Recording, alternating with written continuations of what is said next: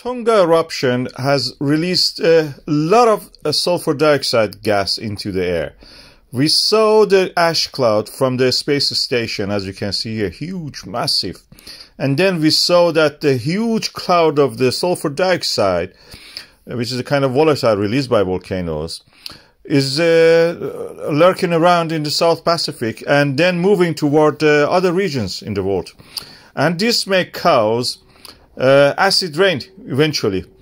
Already we have a lot of ash spread across the world. We will see red sunsets in the southern hemisphere.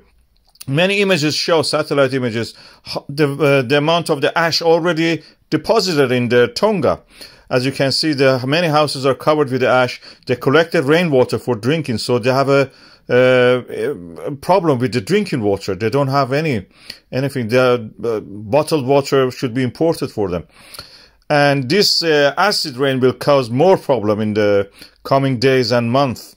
If it spreads and become a global issue, we will see more acid rains across the world. This can cause also damage to the marine life, to the shelly creatures, all those limestone and calcite places.